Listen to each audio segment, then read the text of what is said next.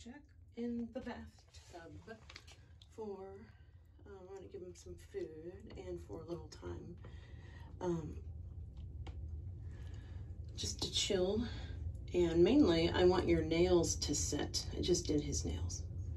And as you can see, they're blue. And I used a little bit of a purplish blue this time. It's an OPI called Pacific Dreams.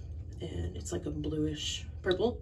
And I have several different blues and purples that I usually use. I usually use blue on his nails. I prefer him in a blue.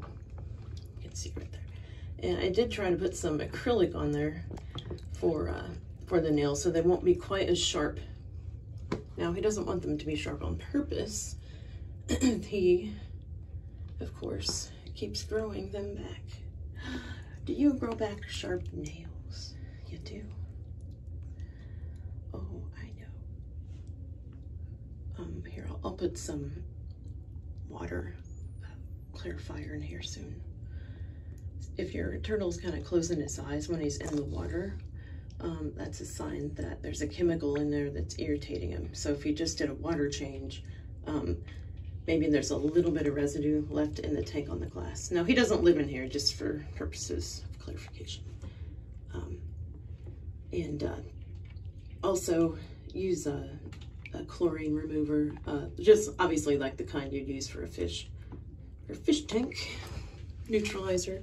And I prefer the ones that do have a little bit of additional benefits. I don't know if it really matters, but it says where adds, I don't know, beneficial, quote, bacteria or beneficial things to the water, adds things back to help neutralize any other chemicals.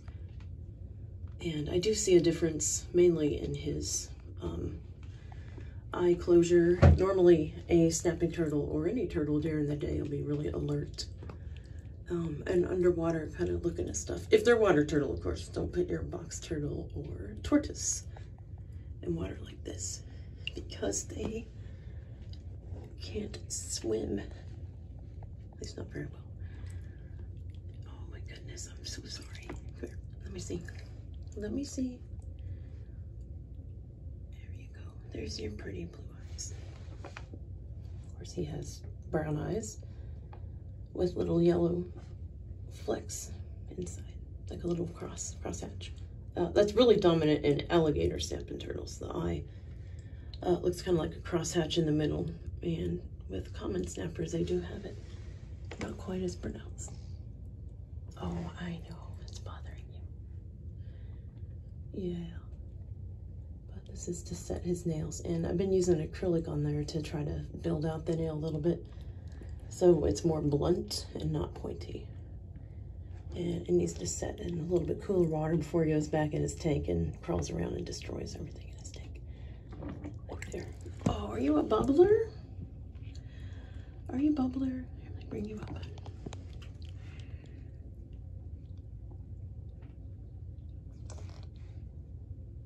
I know. We'll get you out of here, okay? Get you back to your tank. Are you hanging out? Are you chilling?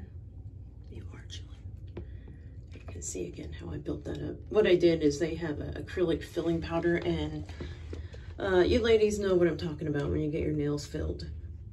They use a paintbrush, simplified, a little tiny paintbrush, and a chemical which is kind of similar to a nail polish remover in, I guess, smell and consistency, and they'll dip it in a little powder and it'll turn into a gel, and they'll paint that gel on where the space is between your acrylic nail and where the new growth is, and it's called a filler, and it'll fill in the nail so it looks nice and even and full.